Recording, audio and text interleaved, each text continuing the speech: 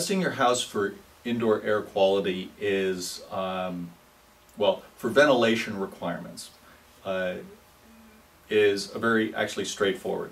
You need somebody that has a blower door, and what they would do is they would come in and set up the blower door, and they would have to calculate the air changes per hour at a pressure difference, and going through some more calculations, which most HERS raters and BPI certified building analysts or envelope analysts would know. They could come up with a figure of what the air changes per hour are at a natural pressure.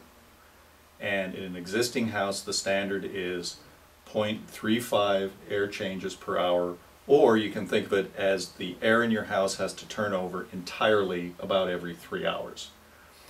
If it's less than the air, excuse me, if it takes more than 3 hours to turn over the air in your house, then you need some kind of ventilation system.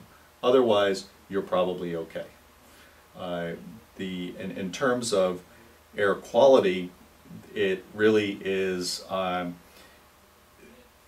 it would have to be tested where you take a sample of air and then send it out to a lab and test it. And to be honest, I don't know anybody who actually does that to test the air quality.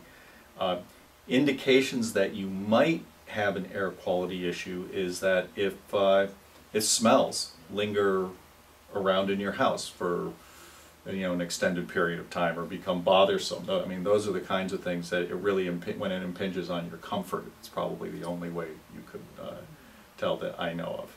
So another question that came up is what kind of rebates are available for ventilation equipment, the HRVs, the ERVs, and bathroom fans. And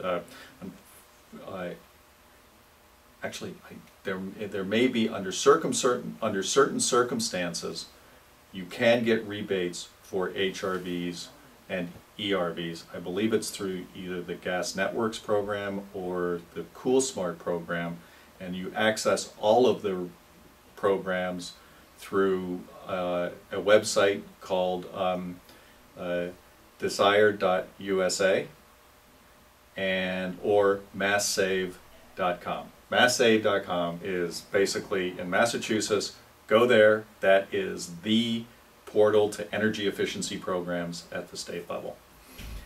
The other thing that you can think about is that there are also, when you're looking for money back, that's all done at the state level.